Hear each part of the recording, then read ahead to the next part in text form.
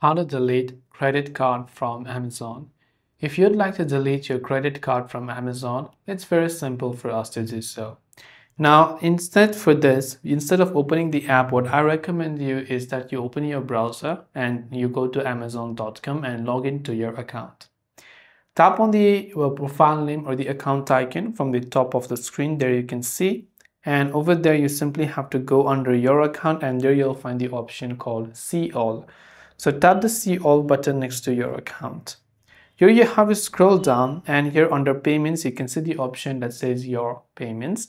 So just tap the Your Payments button. Then when you go to Your Payments button there, you'll be able to see all the cards you've added. You can tap the Edit button next to the card you've added, and you'll find the Delete button as well. This is the way on how you can delete your credit card on Amazon. I hope the video helped you out, and if you have got any further questions, queries or doubts, feel free to leave them down below. Thank you for watching, and see you soon in the next video.